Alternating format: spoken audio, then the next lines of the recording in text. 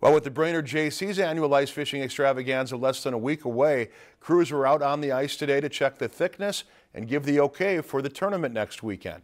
The Crow Wing County Sheriff's Office measured the ice and issued the permit for the Jaycees to host their annual fishing tournament on Hole-in-the-Day Bay on Gull Lake.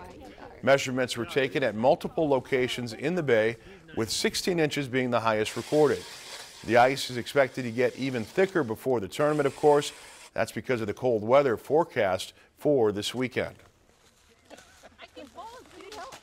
Center ice and moving in, we've got 16 or more inches all the way in. So we're comfortable with the forecast of continued below zero temps. In the night, we know we're going to be making ice. So we're confident in saying hopefully have a great fishing contest this year. We're ready to go. The Jaycees $150,000 ice fishing extravaganza will take place next Saturday, January 26th, and is considered the largest charitable ice fishing contest in the world. If you enjoyed this segment of Lakeland News, please consider making a tax-deductible contribution to Lakeland PBS.